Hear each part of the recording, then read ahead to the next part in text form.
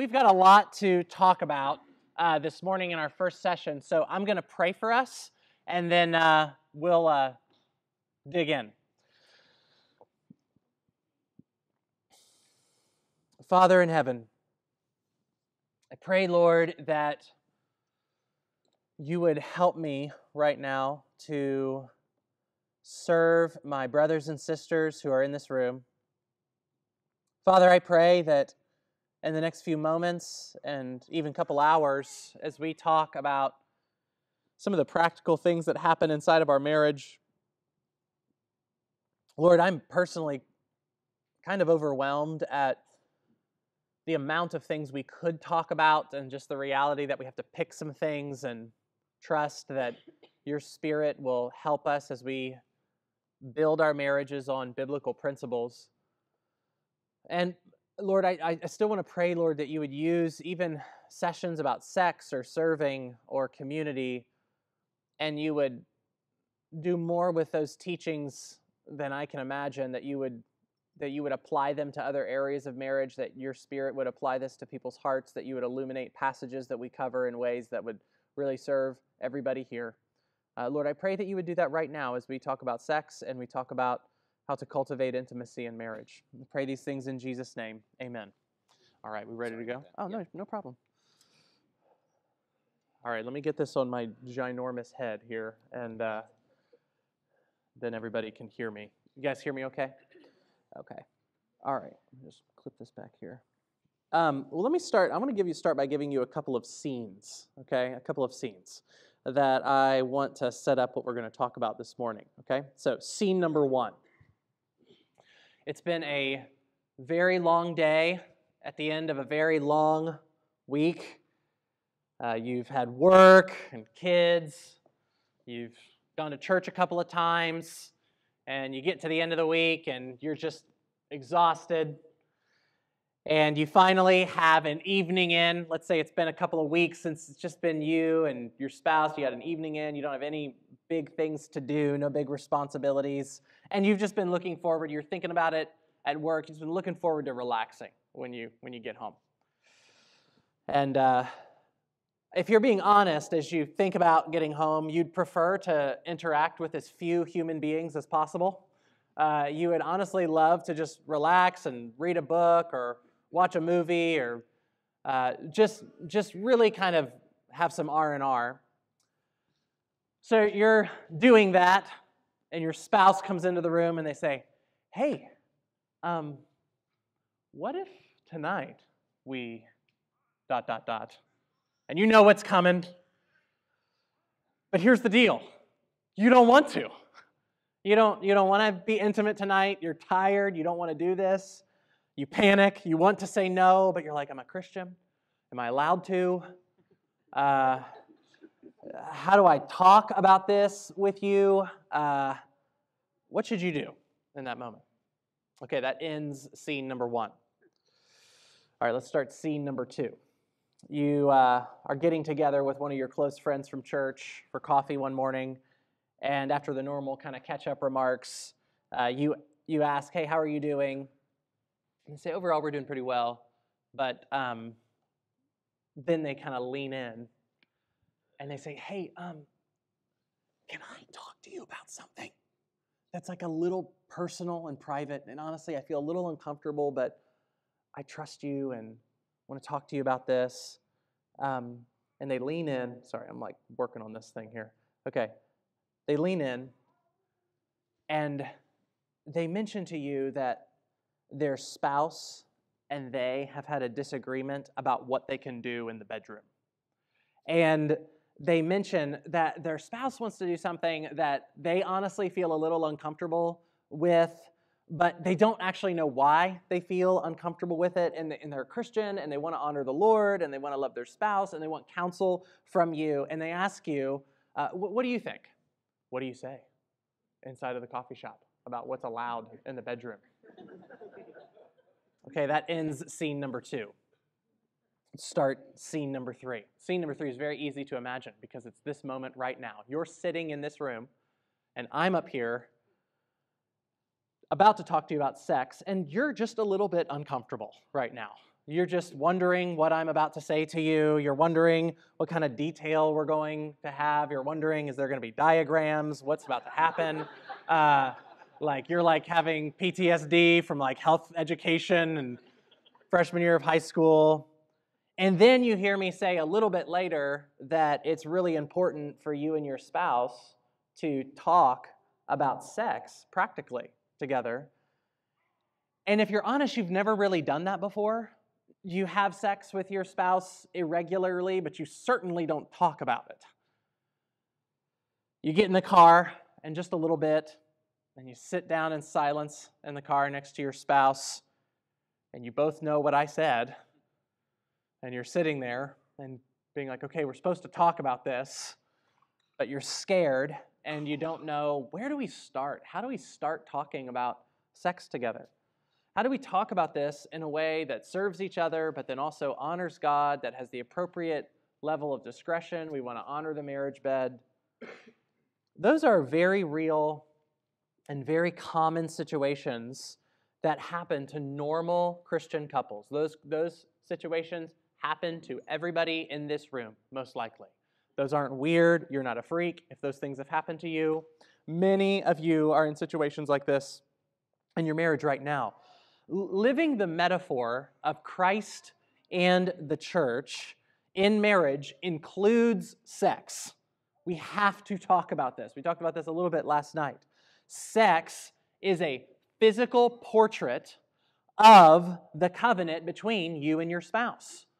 It also is this metaphor between believers and Christ. Two people become one in intimacy, and intimacy displays and strengthens the covenant of marriage when it's done by faith in Jesus to His glory.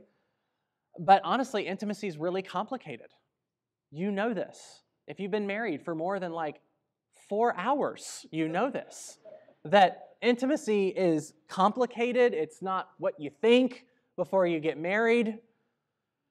Inside Christian marriage, there are a host of issues that are often not addressed inside the church about sex. We saw that in several scenarios I just gave you. It's the reason why some of you were giggling and smirking and moving uncomfortably in your chair while I said them. It's because this isn't something you're used to talking about inside of the church building. Each of those scenarios, though, are normal, but here's the deal. If they're left unaddressed in your marriage, they can actually develop into really major problems in your marriage. They can develop into problems that really distort the metaphor that you are called to display in your marriage. So what I want to do in this second session that we're having together is to speak biblically and plainly about sex to help us faithfully live out the metaphor together. And as an aside, I just want you to know that I'm going to keep all of this PG, okay? I have nothing to prove about how edgy I can be. It's not helpful when people do that in church settings. I'm not trying to prove anything. I want to guard everybody's mind. I want to guard everybody's purity so you can relax. I'm not going to try to do something that you'll remember forever. But I do want to say this real quick as an aside. I am going to keep everything PG, but listen, some of you have sexual problems in your marriage, and you need to talk in more detail with one of your pastors, okay? So don't use this as like a reason to not go into detail with your specific situation with Christian couples that can walk with you and serve you. You should be honest and open if you're really having trouble in your marriage sexually, and I want to encourage you to talk to your leaders about that. So here's what I want to do. Here's how I want to do this. I want to ask 4 questions, okay? 4 questions about sex that I think you must answer if you're going to have any hope of navigating those scenes that I just laid out for you, okay? I think that if you can answer these 4 questions that I am about to ask biblically, if you can answer those questions biblically, you will be able to navigate most sexual issues in your marriage with biblical clarity. So let's overview these questions together. Here's the first one. The first question you need to answer is, what are your principles about sex? What are your principles about sex? Many of you will be familiar with the biblical purposes of sex. We kind of briefly touched on these last night, but I just want to review them one more time so we're just all on the same page. What does the Bible teach about sex? The purposes of sex. And the reason I want to hit on these so hard is because your principles about sex are going to deeply impact the way that you're going to address problems in your marriage with sex. Okay, so the principles have to be clear. So 4 purposes biblically of sex. So first, babies. That's the first reason people have sex, and the Bible teaches the sexual relationship exists. So let me read a couple of scriptures here. Genesis 1:28, we looked at this yesterday. God blessed them, and God said to them, "Be fruitful and multiply, and fill the earth and subdue it, and have dominion over the fish of the sea, and over the birds of the heavens, and over every living thing that moves on the earth." Then again, Genesis 2:24 and 25, "A man shall leave his father and mother, and hold fast to his wife, and they shall become one flesh, and the man and his wife were both naked and not ashamed." So, first purpose is to be fruitful and multiply, have babies. Second purpose, to display and strengthen the covenant of marriage. To display and strengthen the covenant of marriage. We touched on this just for a moment last night. Paul tells us in Ephesians 5:22 and in the following verses that when the two become one flesh, that yes is a bigger spiritual reality that God makes happen, but it's also a physical reality that is being talked about, one fleshness. It's talking about intimacy. It's talking about sex. The bodies come together, and it's incredible. It symbolizes what is true about this couple. It symbolizes what is true. Two people become one flesh, and this union of marriage, which includes sex, symbolizes Christ's relationship with the church. But it doesn't just put it on display. It's not just a picture of it. It also strengthens the covenant. Another passage we don't have time to read, but you should read, is 1 Corinthians 7, 1 through 5. Paul tells Christian couples to regularly have sex. He commands them, if they're married, you need to regularly have sex. He actually says it's basically spiritual warfare to keep temptation away, but also it's strengthening your covenant. That's what sex does. Third purpose of sex is to enjoy it, pleasure. Proverbs, Song of Solomon, there are celebrations, long, extended, uncomfortable meditations and celebrations of erotic love in the Bible between married couples. The Bible is pro-creation, pro-body, pro-sex. And don't let anybody in the culture tell you differently. The Bible is pro all of those things. God has given this world this gift called sex to be enjoyed in the context of marriage. And lastly, last purpose, just to make this explicit, the last purpose of sex is to glorify God. 1 Corinthians 10:31, so whether you eat or drink or whatever you do, I love that that's in there. So you can include sex here. Whether you eat or drink or have sex, do all to the glory of God. So all the other purposes of sex are subordinate to that goal, the glory of God. You should be thinking, how can my sex life bring glory to God? That is the true north of all things and the point of human life and existence. So I imagine that's review for most of you. That maybe you wouldn't list them like that, but it'd be something down that line. You understand that those are the purposes for sex. Here's why this is so important. Your principles or your convictions are your deepest held beliefs. Okay? We talked about this last night, that there is a difference between saying, theoretically, I know that those are the purposes of sex, and there's another dynamic of what it actually means to live inside of those principles. This is my world. This is what I believe. These are my deepest held beliefs. This is what the Bible would call the heart. This is your deepest belief, controls your thoughts, controls your values and your decisions. And this actually shapes your expectations in your marriage for your sexual relationship. Another way, I said this last night, is that your principles have you, you don't have your principles. Okay? So what do you believe about sex shows up in the way you talk about it, in the way, if you're married, you do it. What you believe about it shows up. These are the biblical purposes of sex. And if these are truly your principles about sex, you're well on your way to navigating even the most complicated issues about sex. We have to guard our hearts and guard our minds with God's word, particularly on the topic of sex. Our world is seeking to shape us, to change or distort what you believe about this, so we have to renew our minds regularly in the way we're talking about this. And here's the reason why it's so important to know your principles. Because your principles are going to shape your priorities, okay? What do you prioritize when you are entering into the bedroom? I want to talk about that for just a minute, and that leads to the second question that you need to ask. So the first one is, what are my principles about sex? The second is, what are my priorities for sex?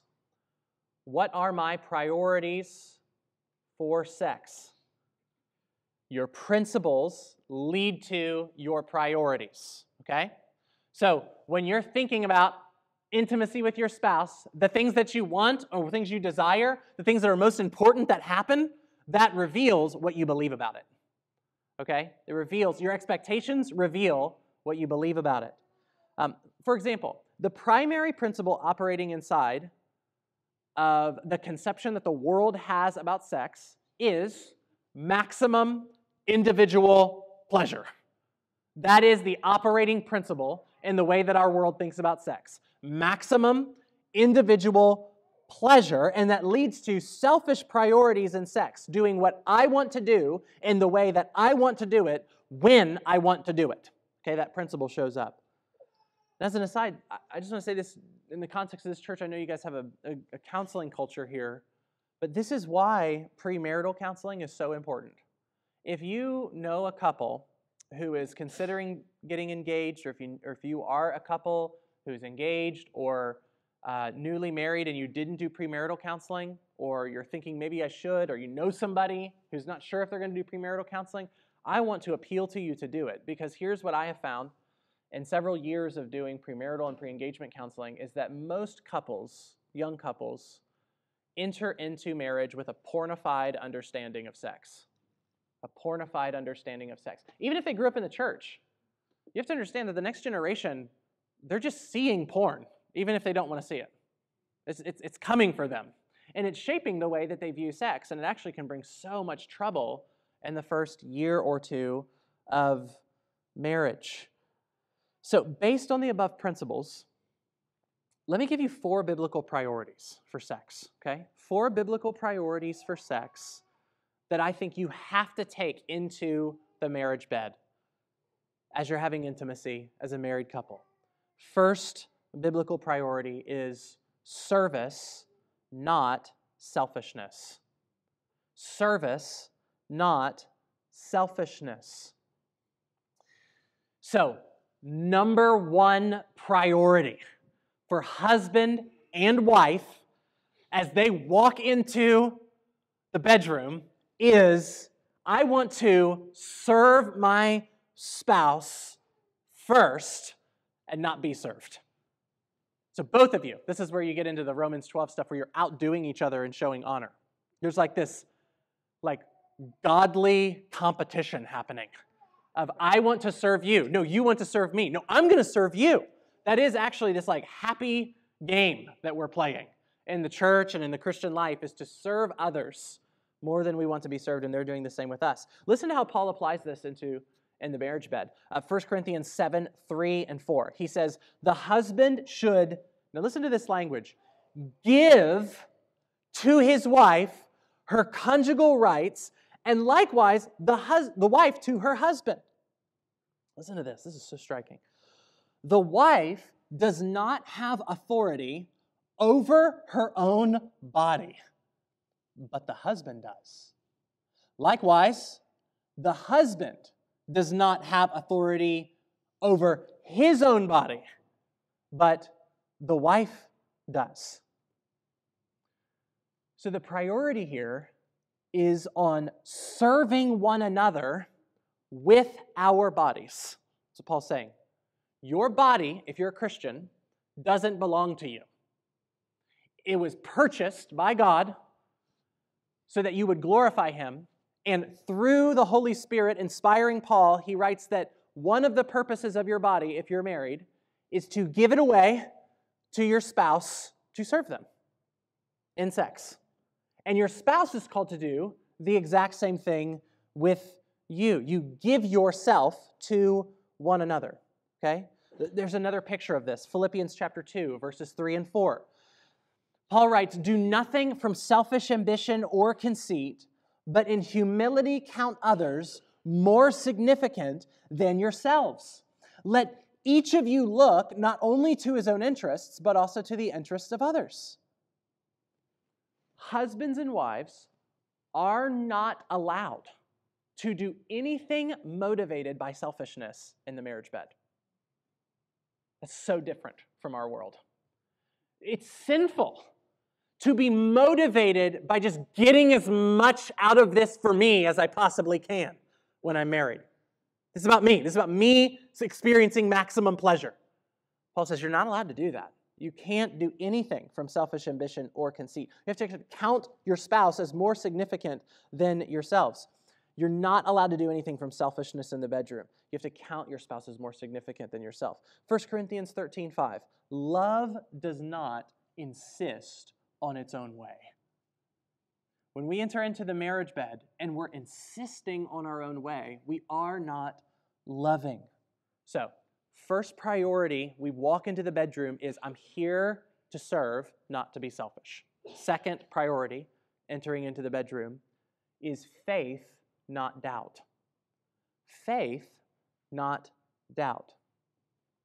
Everything you do in the marriage bed must be done in faith.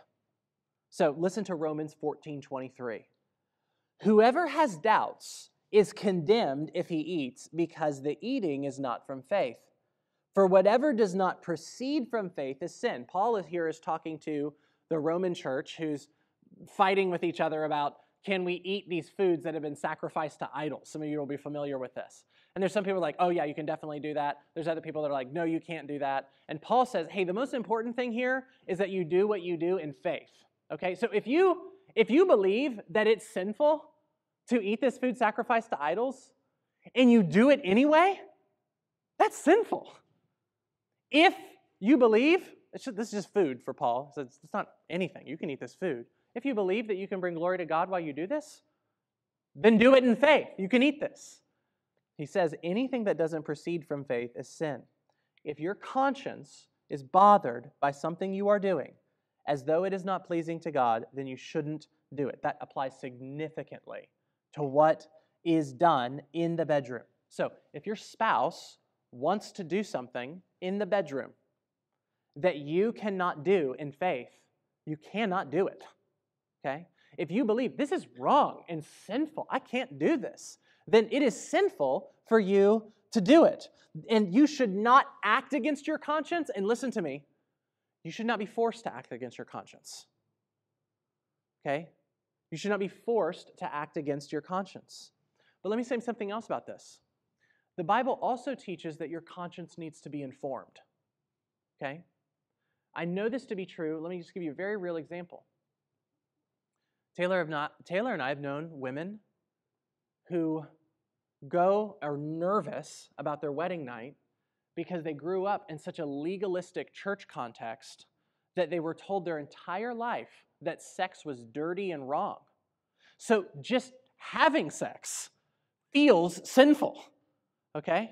Even when they're married and it's pleasing to the Lord. Just having sex is this nerve-wracking and dirty and thing that makes me feel shameful and guilty because all my life I've only been taught not to do it. I haven't been taught about God's positive vision for it. Well, what happens in that moment is not that the answer is, well, then you should just never have sex.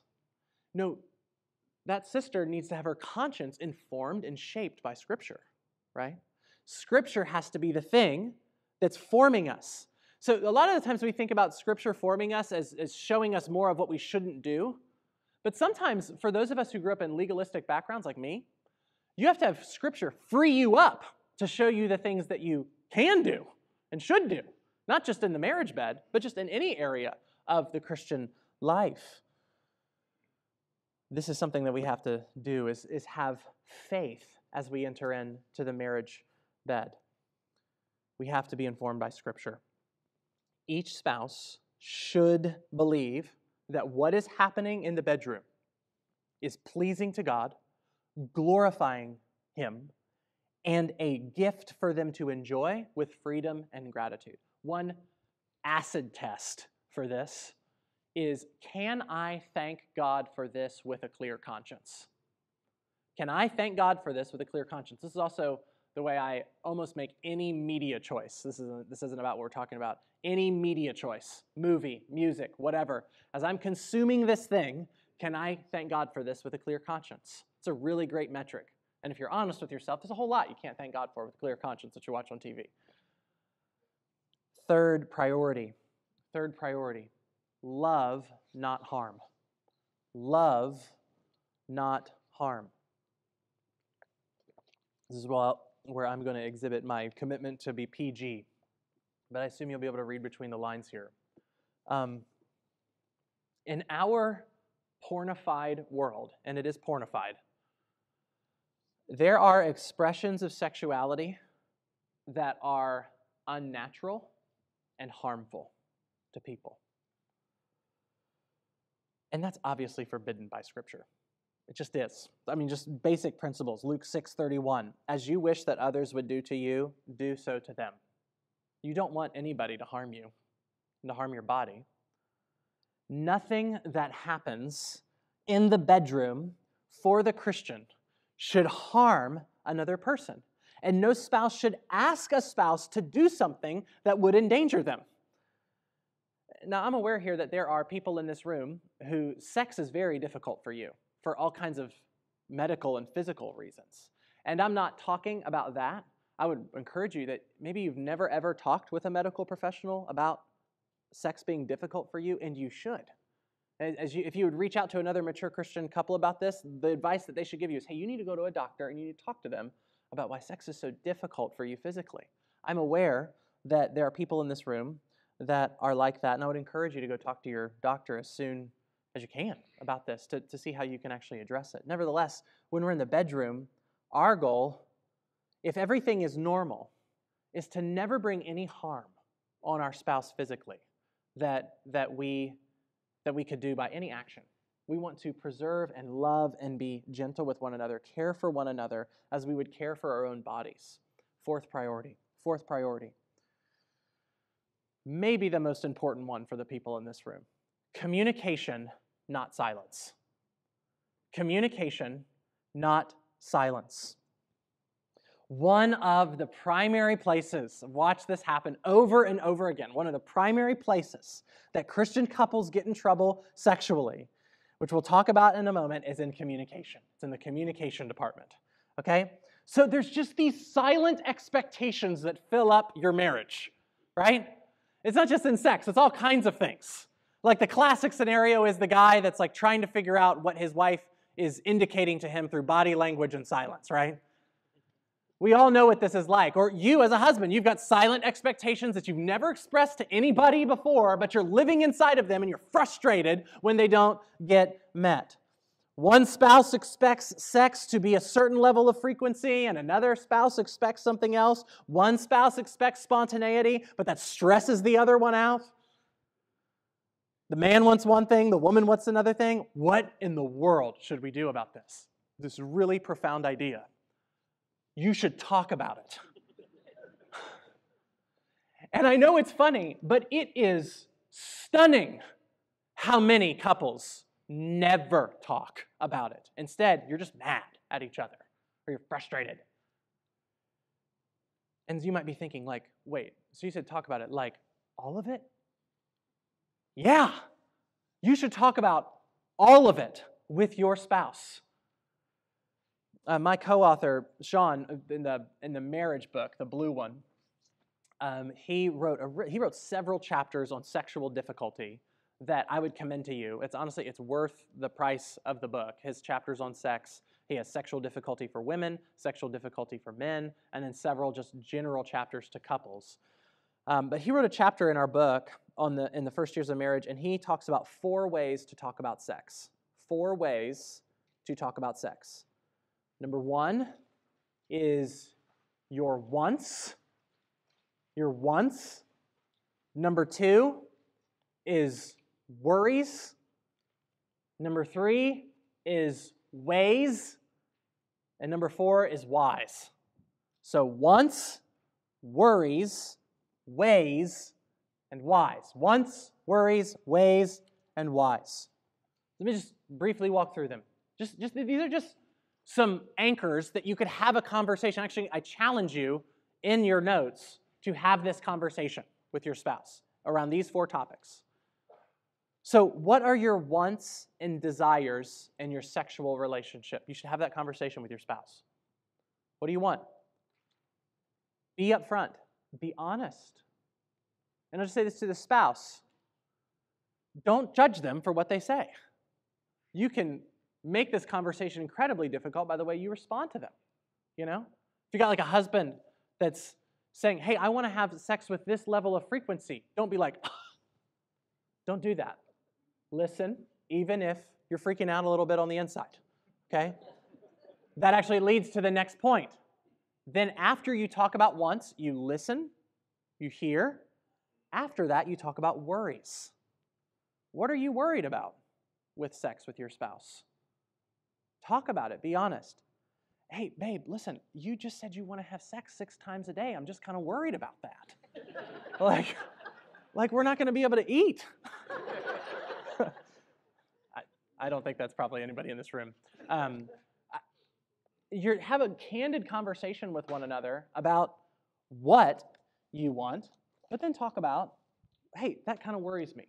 Let me tell you about some of the fears that I have. This is an area where people are not honest with each other. Hey, I really struggle to feel like I'm good enough in the marriage bed. Hey, I actually really struggle. I don't feel like you want to have sex with me. Hey, I'm worried about this. Can we talk about that? Hey, I know you had a history with pornography, and that makes me afraid. Have those conversations. There will be times when you're having those conversations about worry, when you're going to say, all right, and we'll talk about this in another session, this is going to now get escalated up to, we need to invite somebody in to talk to us about this. That's why the body of Christ is here. And you can have these conversations in the context of the church. What are your worries? What are the ways you will have sex? Do you agree in the ways that you will have sex? Are they loving? Are they faith-filled? Are they God-glorifying? Are they motivated by service?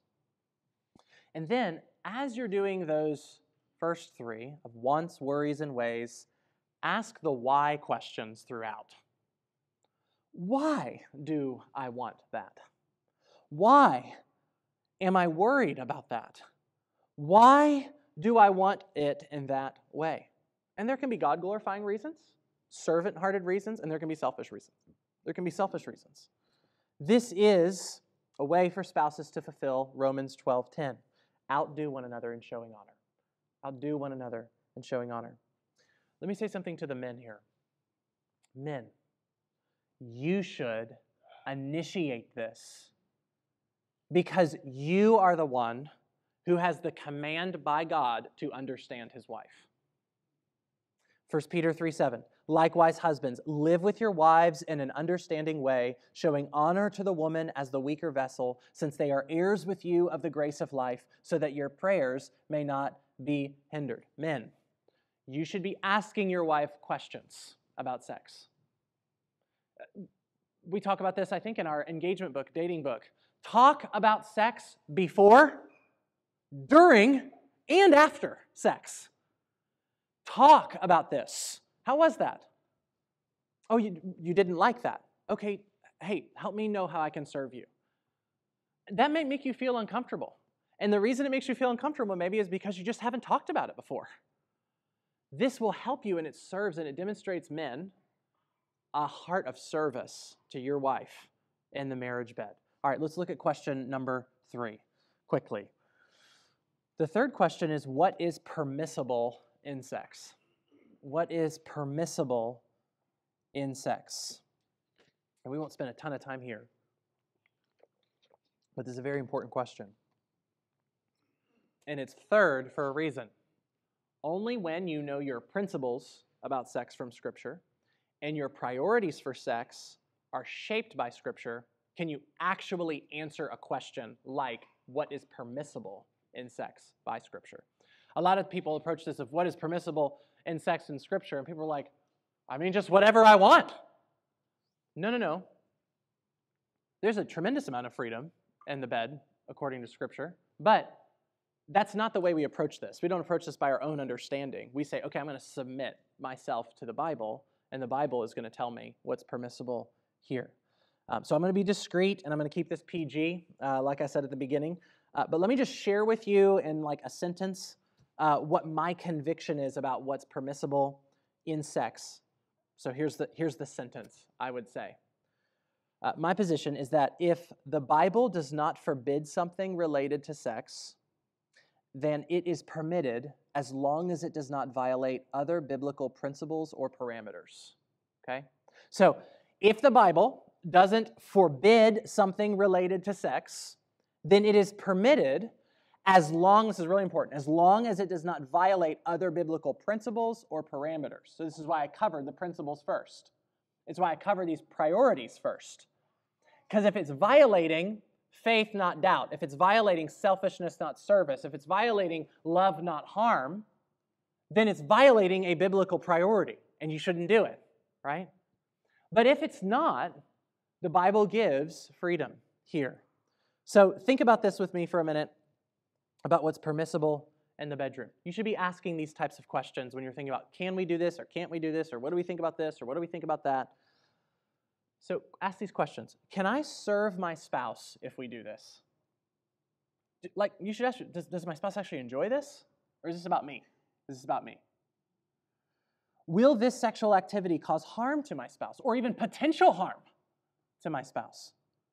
Can I do this in faith in the Lord with gratitude to Him for it?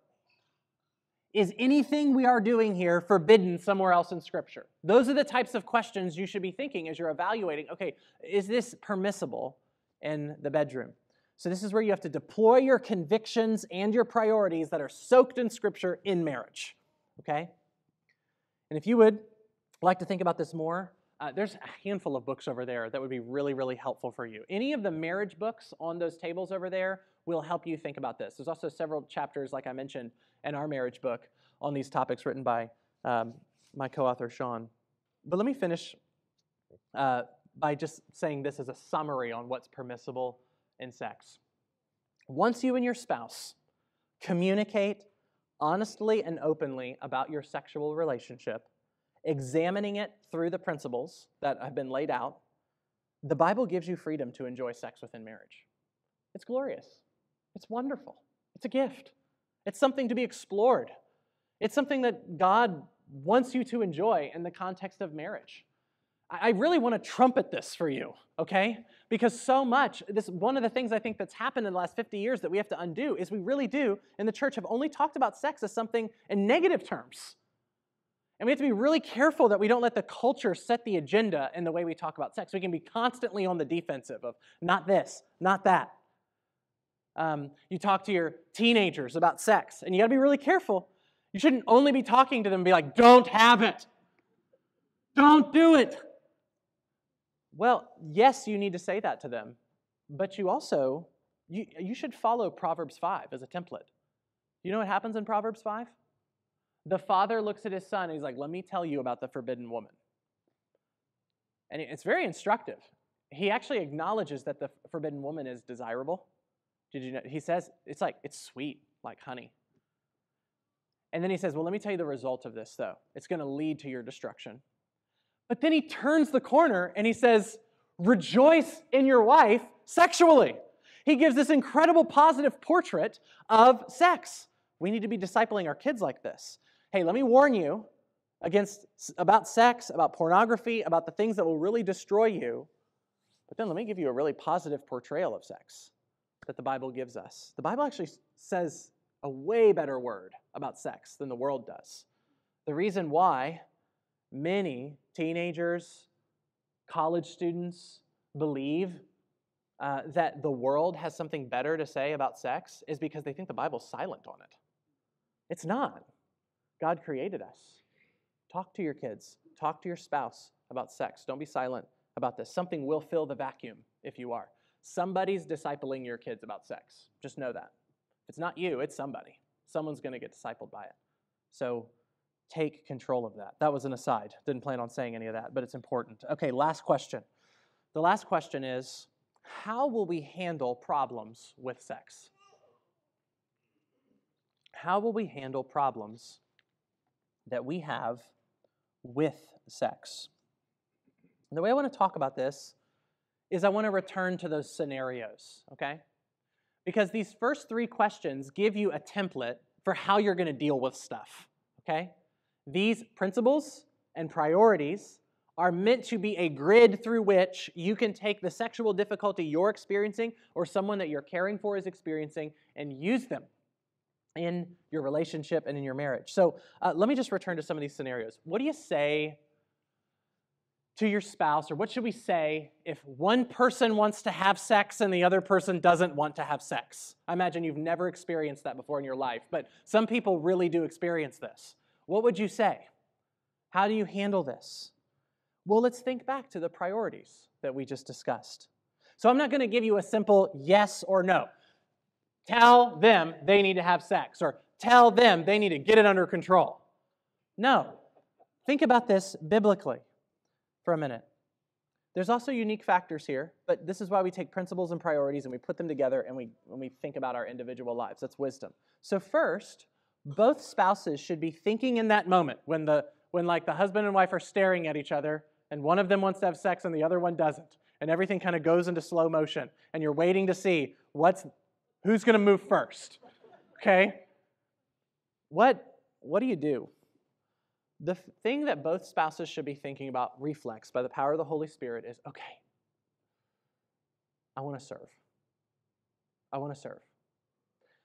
Not just the spouse who doesn't want to have sex, but also the spouse that does. When they sense, okay, you don't want to have sex, I do. I don't want to have sex, you do. And then the next thought is, okay, I want to serve. I want to serve. Paul would command the spouse with no sexual desire to be willing to love and serve their spouse with their body, even if they're tired, even if they're not in the mood. That's a way to serve your spouse. Yes. And he would also command the spouse that desires to have sex with his spouse to count his spouse more significant than himself. You count your spouse as more significant than yourself. And that means you want to outdo your husband or your wife in showing honor to them of, hey, you know what? I can tell you don't want to have sex. And I'm going to serve you right now. I'm going to serve you right now and say, we don't have to do this right now. I love you. I want to serve you as more significant than me, to be willing to lay down your desire to serve your spouse. Each person should want to be serving one another. Second way to apply this is you want to encourage biblical communication in that moment. So the heart posture is, I want to serve, whether I want to or don't want to. I want to serve. Then you encourage biblical communication in that moment. You got to talk. Our hearts are to serve. And so it's like, so the spouse that doesn't want to have sex is like, babe, I'm just going to be honest. I really don't want to have sex right now. I really don't want to. I love you. I just don't want to right now. Right? So you just be honest. You don't escalate it to a fight. You always want to have sex. No. Just honest communication. I'm going to talk about this. We're going to have a bigger conversation maybe of like, okay, let's talk about frequency here of sex. What are we expecting? What are we wanting? What is the expectation? Hey, let's make sure we agree on this. And each couple is going to come to a different agreement here based on their life circumstances, based on desire.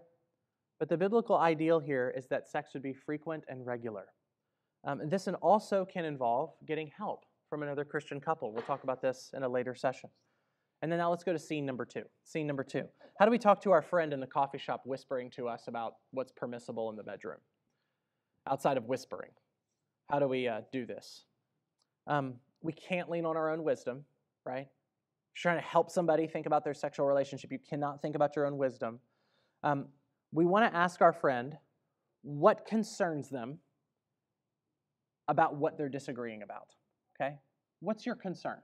What are you worried about with this thing that your spouse wants to do that you don't want to do? Does it cause physical harm? Then there's a really obvious answer from Scripture. No, you're nervous about that because you should be nervous about that. Don't do it.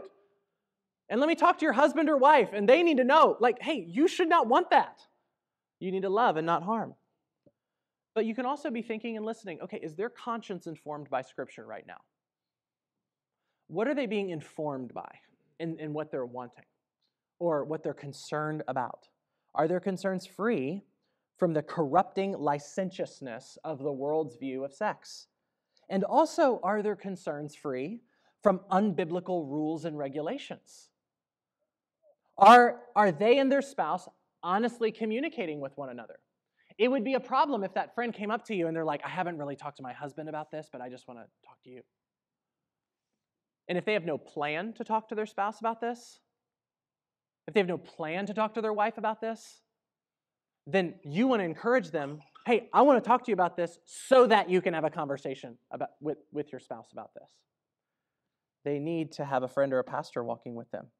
You may not be able to arrive at an answer right then with your friend, but you can help them find a way forward. Last scene. It's the scene of you in the car. Okay, you in just a couple of hours. I just want to encourage you that your principles about sex have to really control you as you talk about this with your spouse. Sex is meant to strengthen and display your covenant of marriage. Sex is meant to be enjoyed as a gift. Sex is meant to display the glory of God. It's so important. And you also must have to have a priority of communication. If you've never talked to your spouse about sex before with biblical parameters, I want to encourage you that this weekend should be the weekend that you do it. We even put questions in your book to just facilitate a conversation here. An initial conversation. If you've never had this conversation before, you should have a conversation about this. Maybe you just start with these categories of wants and ways and whys. Don't be afraid to honestly share your preferences, your ideas, things you don't like or things you like. You are one flesh. It might be awkward, but it will help you serve each other. And as you do that, what you'll find, by God's grace, is you'll find yourself loving your spouse more, having a deeper desire to serve them, and really, by God's grace, you'll have a closer relational intimacy and physical intimacy as well. Okay, so there's a lot more to talk about here, and I'd encourage you and your spouse to continue the conversation together. I think that book table over there, I just looked at it before this session to make sure there's some good books talking about this over there, and there are. I would really encourage you to actually, if this isn't an area where you've had regular conversations, you've not put thought together as a couple, that this is an area where I just want you to know the Bible is sufficient to speak to, and you can get real help from the resources even over there. Before we end, I just want to end by noticing that all of this reflects the gospel of Jesus Christ. Let's just zoom in on one passage. I want you to remember this. I want you to consider that Jesus is a model of the type of humility and service that we've talked about.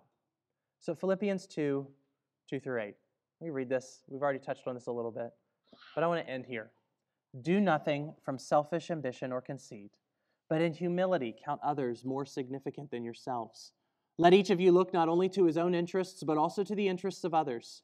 Have this mind among yourselves, which is yours in Christ Jesus. Now listen to our Savior, who, though he was in the form of God, did not count equality with God a thing to be grasped, but emptied himself, taking the form of a servant, being born in the likeness of men, and being found in human form, he humbled himself by becoming obedient to the point of death, even death on the cross. The cross is the place of ultimate service and humility and counting others as more significant than yourselves. And we can glorify that together in how we love each other sexually. That is the heart of why you would dig into all of these details, why you would think about how to communicate. What will we say to each other? What are my wants and what are my worries and why do I want this? It's all a heart that's meant to demonstrate who Jesus is and what he has done. And we're actually going to pivot after this session and talk about how to do that in more detail when we think about serving each other.